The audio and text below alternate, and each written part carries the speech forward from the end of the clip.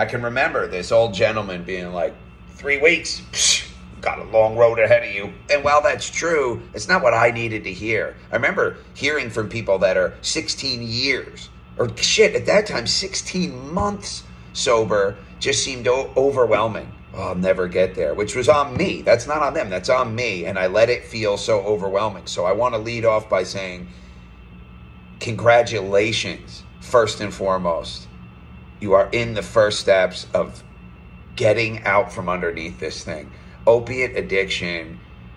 I mean, I feel like I have this unique perspective from looking into the eyes of like the darkest thing, an ancient, awful evil that robs you of everything. And I don't mean to be like over dramatic, but that is what it feels like. So I say congratulations in your first steps. But yeah, 3 weeks in, you're in the thick of it.